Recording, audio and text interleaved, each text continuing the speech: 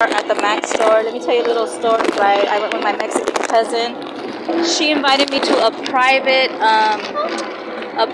party of M.A.C cosmetics. And because she was broke, I provided transportation, and I also provided the $50 necessary to receive the M.A.C gift. Okay, so like I said, the favored image is the one that they're going always to believe here in the United States. So this is my last 6.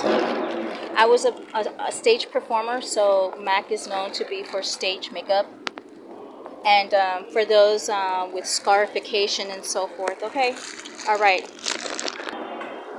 So here we are. I'm wearing DKNY, imported from El Salvador. That's right. So now I'm gonna pick out my eyeshadow with the 6 recyclables. Okay, so I chose a color that is going to be nice on dark or light skin, and it's going to be bold with a royal blue. Check it out. Look at that. And remember, you could always wet them to make it a lighter color. So it's going to be 2 tones for the summer, spring, summer, right?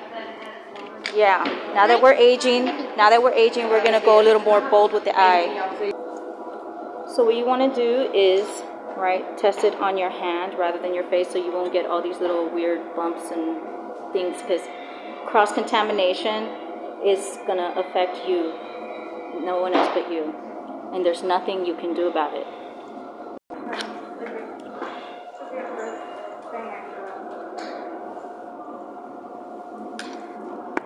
Okay, people, so that's my farewell to M.A.C. That's right. Now that I'm no longer an entertainer or considered an entertainer, life goes on.